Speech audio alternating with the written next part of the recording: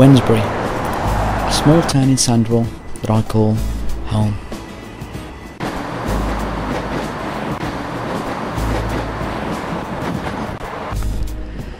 A mysterious place in the heart of England that can't be found in an A to Z.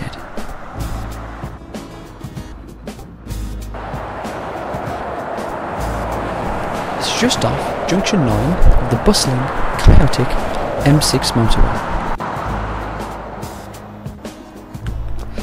When I was a nipper, I remember moving to Wednesbury with my mum and stepdad so they could open a cat sanctuary, as a 3-bedroom house simply wasn't big enough for 50 cats.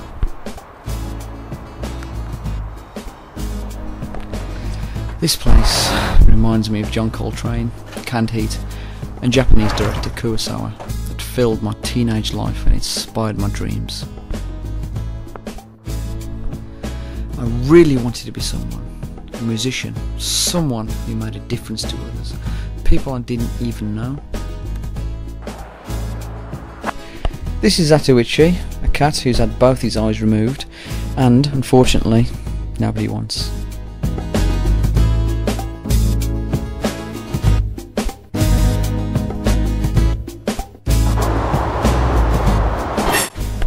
Rumour has it that Queen Victoria, when passing through the Black Country on her royal train, asked to have the curtains closed.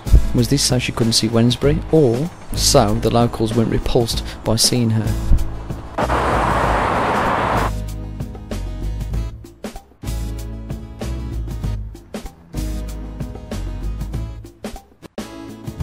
The recent regeneration of Wednesbury, although closing down its vibrant markets and replacing it with a supermarket, has seen the arrival of a multi-million-pound tram link and a modern bus station.